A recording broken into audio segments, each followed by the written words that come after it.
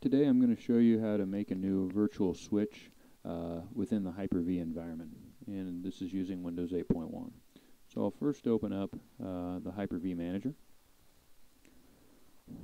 Within this, you can see over to the right there's a button for Virtual Switch Manager, so I'll click on that. You notice you can create a new virtual network switch. I currently don't have any switches in here. There's three different types of switch. As you can see here, an external switch actually creates a virtual switch that binds to the physical network adapter so that you can actually access something off of the machine that you're on. An internal one creates a virtual switch that can be used by the virtual machines, but also the host operating system, which in this is Windows 8.1, but it can't access anything beyond this machine. Whereas a private is a switch that is only used between virtual machines, so not even the host operating system, Windows 8.1, will be able to touch anything. It's just within this environment.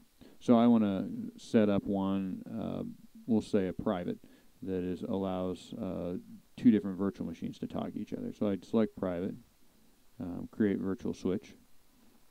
You notice here again they ask you private, internal, and external. Don't know why they do that, but they do. And so we'll say, I'll just name this one private 1. You notice if I did select external, I'd have to select the actual controller, the actual physical NIC that I was going to connect to. And then you'd also want to allow the management network to share this network adapter, otherwise your host operating system would not be able to get to the internet. Not a good thing. Again, internal and private, since they're only on this local network, they don't have to have an actual network card that's in the machine. So I'm just going to do a private and click on OK. I'll do apply. It should name it private. You'll notice up here that now we have a new switch named private 1, which is a private virtual switch.